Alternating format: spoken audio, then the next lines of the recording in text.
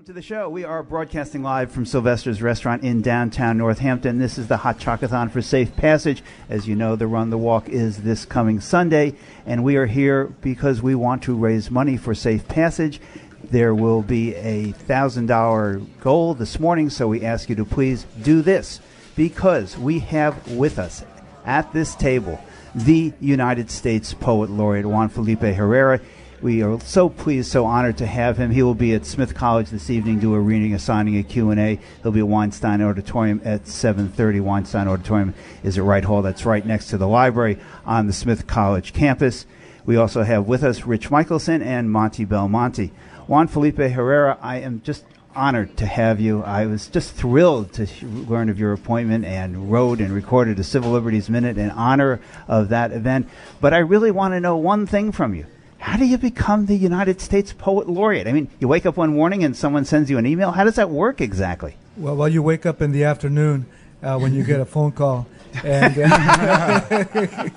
and they didn't ask you why you were just waking up or what you were doing the night before? Is that part of the deal? Well, you know, it was just one question, and it was Dr. James Billington from the Library of Congress, and he said, would you be willing to be the Poet Laureate of the United States? And I had to go with it, and I said, yes, Dr. Billington. And then he said, do you have any questions? I go, no, Dr. Billington, thank you. He didn't make you improvise a poem on the spot just to make sure you were ready? He probably was about to, but I kind of answered quickly, and he was off and running.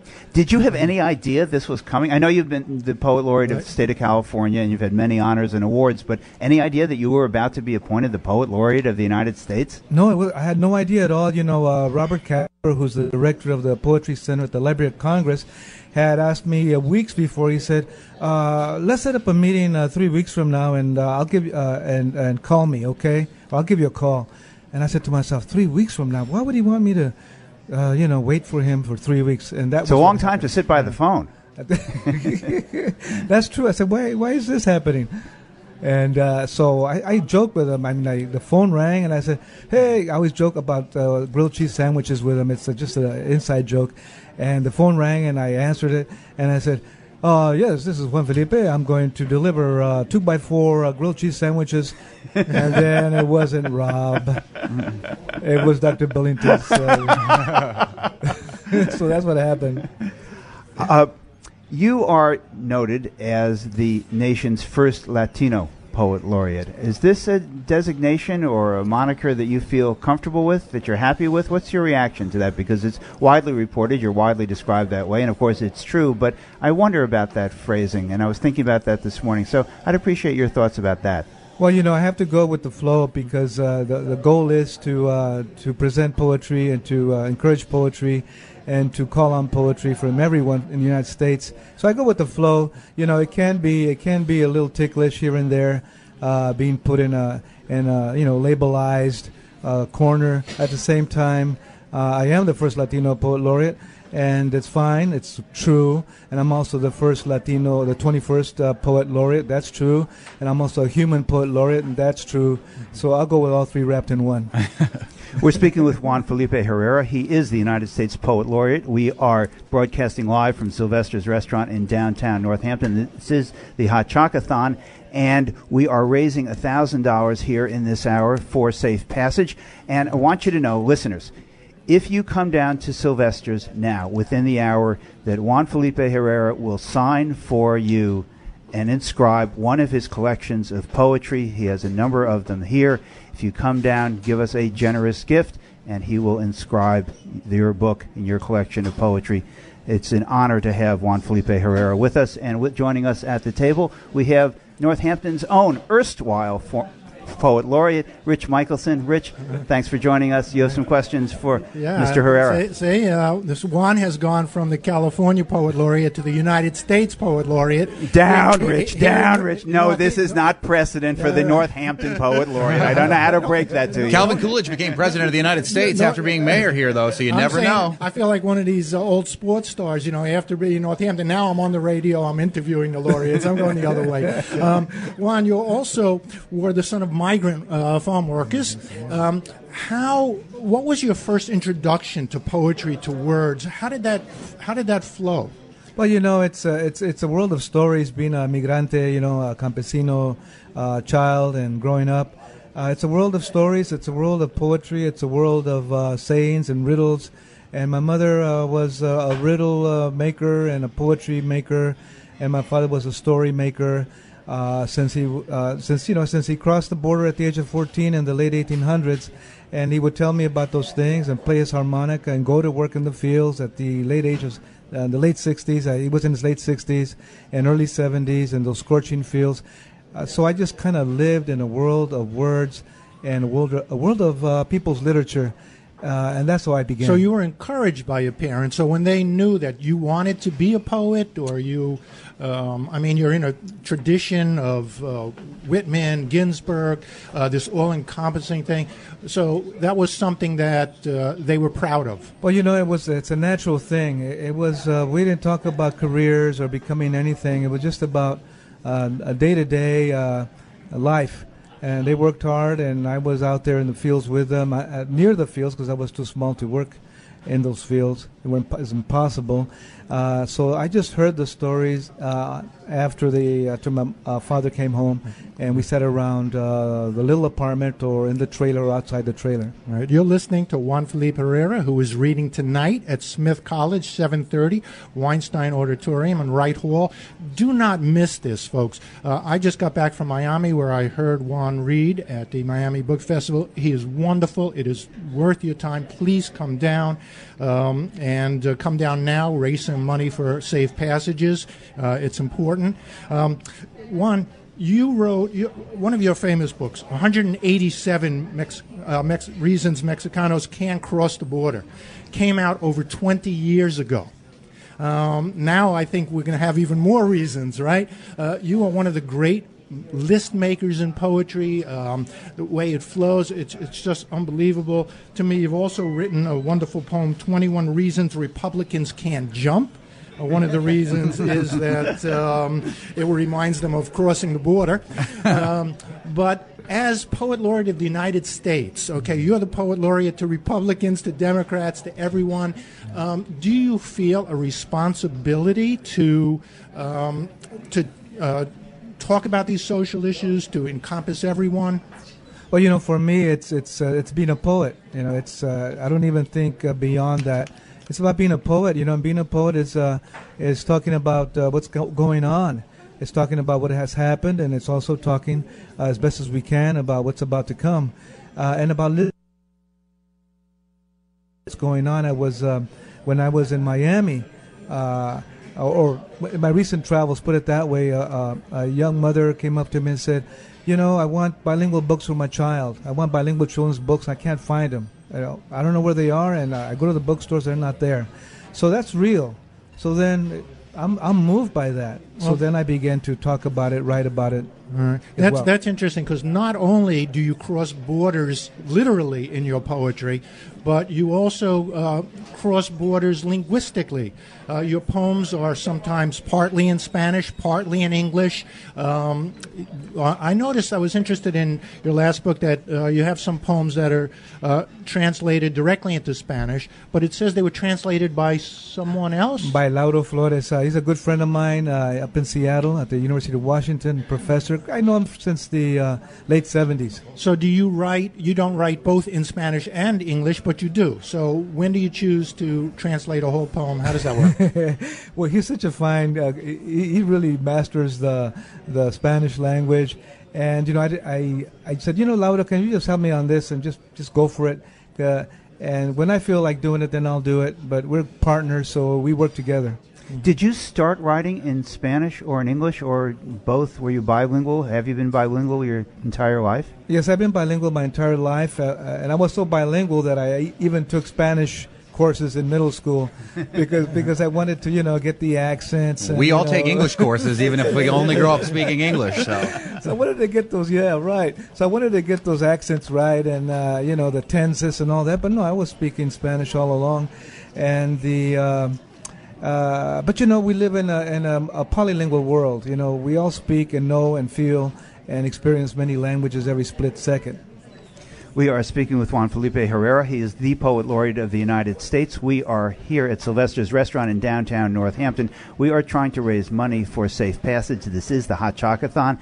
We invite you to go online to WHMP.com and make a contribution. WHMP.com, really easy to navigate that webpage. You'll get right to the place to make your contribution. And if you come down now to Sylvester's Restaurant, the Poet Laureate of the United States will inscribe one of his collections of poetry for you. We'd appreciate your coming down and doing that, giving us a check or cash, and make a contribution for Safe Passage. And as a thank you, we will give you one of the Poet Laureate's books. We also have gift certificates for Elements Hot Tub and Spa, where you could take a soak. We have tickets to UMass basketball. And I want to say thank you to District Attorney Dave Sullivan, who came in to get a cup of coffee. No stranger to the work that Safe Passage does and helping in the legal aspects in regards to what it means to navigate through domestic violence. And he just made a generous $100 contribution to the WHMP team for the hot chocolate run happening this Sunday.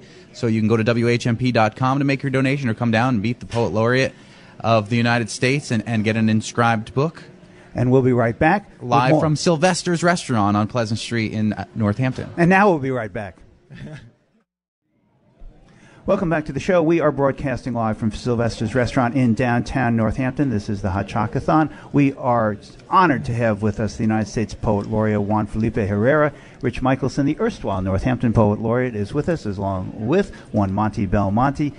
And I will say I forked over some donations to Safe Passage so that I could get an autographed book by the Poet Laureate. So you better hurry down, folks, before Monty gets all the books. Buy all the books. And then the Poet Laureate donated. He matched my donation on the table there, and he gave all the books. So there you go. That's right. It's all for a good cause. The Hot Chocolate Run is this Sunday, and this is in support of the HMP team that is running and walking on Sunday. And you can come down and get a book too. And you can have the book inscribed to you by our Poet Laureate, Juan Felipe Herrera. Come down now to Sylvester's Restaurant, or if you can't do that, you can go to the WHMP website to make a contribution. Rich Michelson? Right. Juan, I'd like to, let's start out this session with having you read a poem to give people a little taste of what they're going to hear tonight. So let's dig in something from your book, Senegal Taxi. Okay. Thank you so much. I'll read a poem.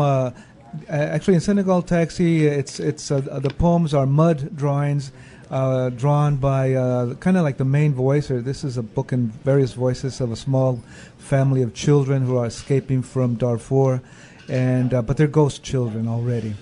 And this is mud drawing number 12, Ibrahim, the village boy, the older one. Taxi, taxi, people call. In the Brooklyn. Where? Senegal, I tell them.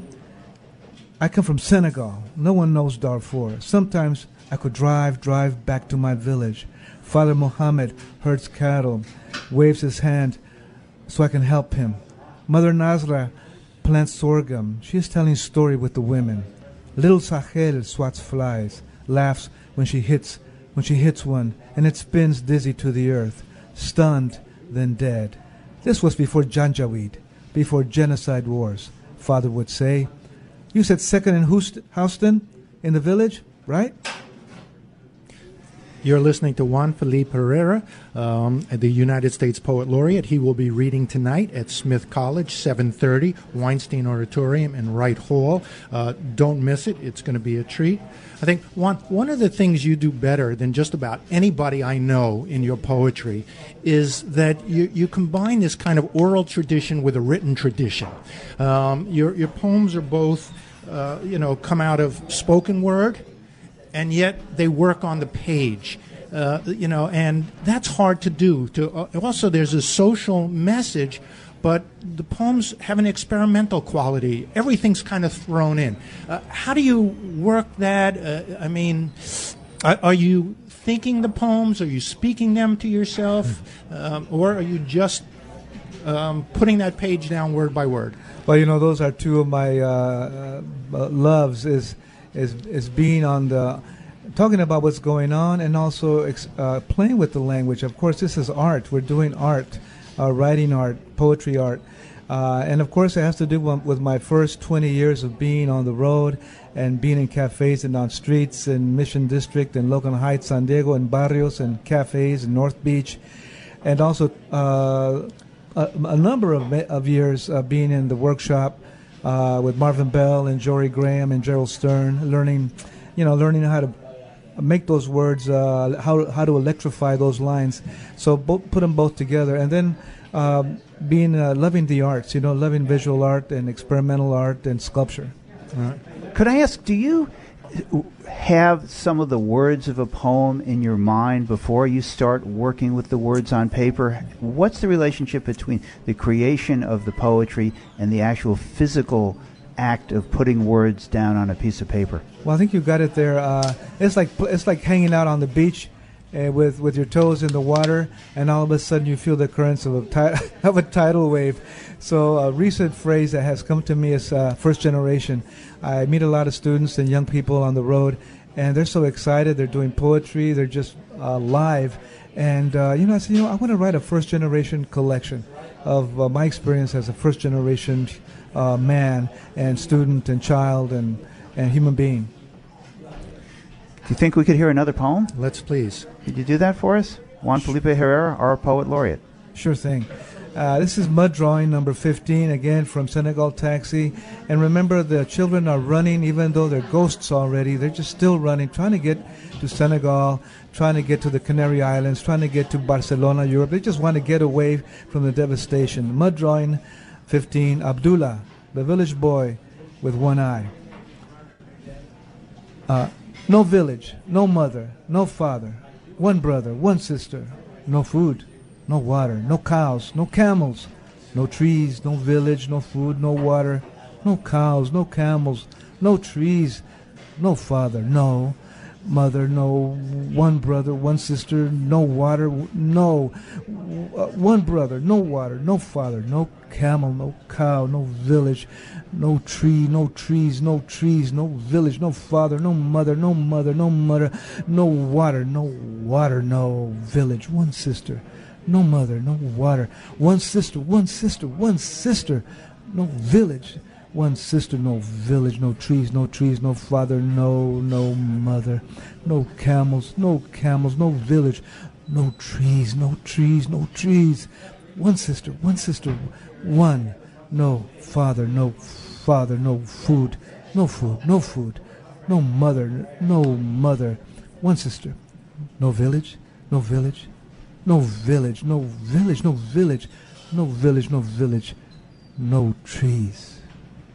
That's Juan Felipe Herrera reading tonight at Smith College at 7:30, Weinstein Auditorium at Wright Hall. We're here raising money for Safe Passages. Please stop by, get a signed book, and get a chance even to meet Juan. Say hello. So you cross so many borders here, it's hard to know where to begin. In your poetry, experimental, traditional, in the text, you also write different genres. You write for children. Your most recent children's book, I think, is Portraits of Hispanic Americans, which was illustrated by Raul Colon, a dear friend of mine. And that's a beautiful book. You've also written plays. How do you move from one to the other? How do you know that this is going to be a children's book, this is going to be a poem? Does it change halfway through? It does. I want to write for as many audiences as possible. This, in a way, was our formal goal, even though it just became organic in the 60s when we wanted to address our communities as writers and artists and activists. It was all about speaking to everyone. It was also about calling upon everyone. It was also about bringing the word and the words that had been locked up of our own history and culture to everyone, and also to just hang back and generate and listen to people's stories that were real and true. And so I just kind of naturally come up with thoughts and ideas for children. I want them to read in their own language, and also to read in English, and to enjoy books in their own home. We've been speaking with Juan Felipe Herrera, the Poet Laureate of the United States. We are here broadcasting live at Sylvester's Restaurant in downtown Northampton for the Hot Chocathon, raising money for Safe Passage. You can do that this hour by going to the WHMP website.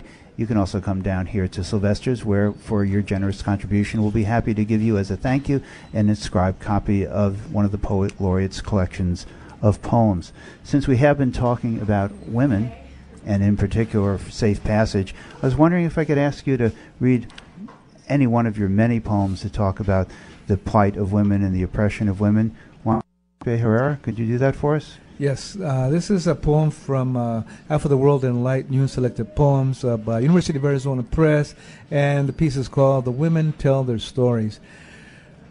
The women tell their stories in Austin.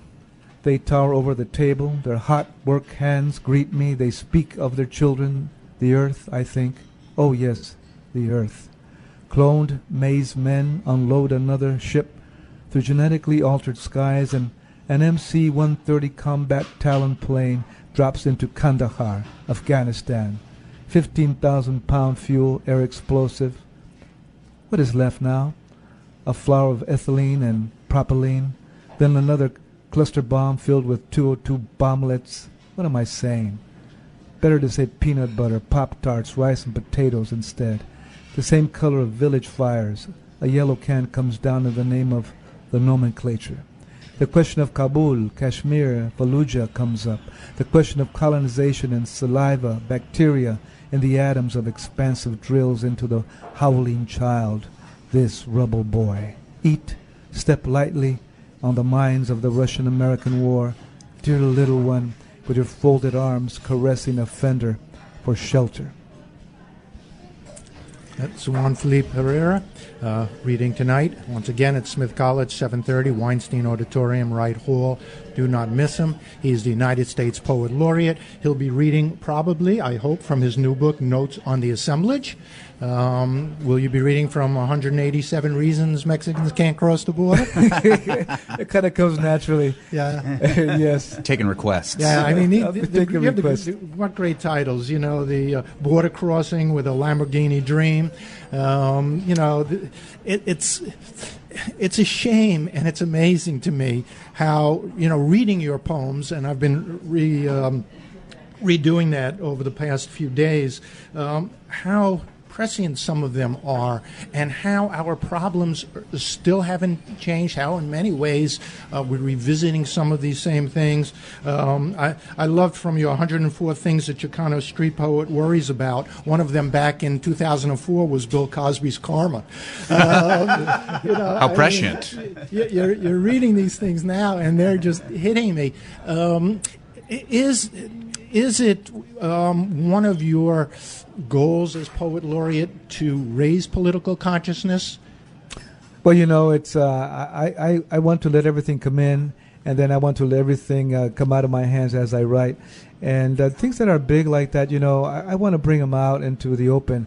You know, a lot of these issues, especially, you know, that we talk about, that we're very concerned about, in a way are hidden. They're there, but they're hidden. And we get more commercials on buying cars and pharmaceutical drugs and talk shows. That's what we get, and sports. It's all fine, but it's not fine when we don't get the other 99% of what's really happening. And you have not, when you were appointed Poet Laureate, was there any, you're allowed to do anything you want. What were your favorite things that you did in California, and do you have a main project that you're planning on? The favorite things that I did in California was call on California peoples to contribute to a poem called the biggest and most incredible poem on unity in the world. I wanted people to reflect on unity and get away from, or, you know, think about segmented diversity. You know, we have diversity, but we have it on holidays, and that's it. So I wanted to get into unity. People contributed. I also called on young peoples in 5th grade to join I Promise Joanna anti-bullying project, which they did, and that was beautiful. Mm-hmm. And you'll continue with that as a United States Laureate? Well, yeah, as United States Laureate, I have the Casa de Colores House of Colors project online at the Library of Congress, and I want to invite everybody, you're all invited to jump in. You know, I really want to get your voices in there. What you do is you let's just log in to Library of Congress, look for the Casa de Colores House of Colors tab, and there you are, and contribute 250 characters of your words, of your poetic heart and consciousness, because then it comes out. It's going to be available nationally and internationally, and that's the goal, to get our voices global, and not again we have not crossing having to qualify through number of steps to get our voices out. I want our voices out 1,000%. Thank you very much. Juan Felipe Herrera, can you take us out with a poem? I would like to ask the Poet Laureate to do that. This is from a part of his book titled Half of the World in Light. It's from a section called After the Riots, Love After the Riots, from 1996. And this is a short poem called 7:30 p.m. Thursday. Will do. 7:30 p.m. Thursday. Below the helicopter, running from the system, leaving L.A., going with these whipping blades pulling over my face. They swarm into me, bellow, in the name of Dante Alighieri, follow his equestrian milk to the 10th ring. Ragged ivory, riot buildings held in orgasm, circular wrestling, efficiencies, with our thighs that splash, waters of cinnamon guns, this thief's oboe, this new world, mechanical bedrooms in the name in the center of X, Avenue X. Outside, yes, there is chalk dust and 18-wheelers on fire. Poet Laureate Juan Felipe Herrera will be at Smith College this evening. It's been an honor and a pleasure to have you on the show. Thank you so much. Thank you. Thank you. Thank you. We do still have some of the books here if you want to come down and make a donation to the WHMP Safe Passage Hot Chocolate Run team. We've got Elements Hot Tub gift certificates, Elements Hot Tub and Spa gift certificates. We've got UMass basketball tickets. We've got bowling from Spare Time Bowling Passes. We've got a partridge in a pear tree, too. But yes. we most and you can come down and make a donation to the team. We'll hear some from the people from Safe Passage coming up a little bit later in the show.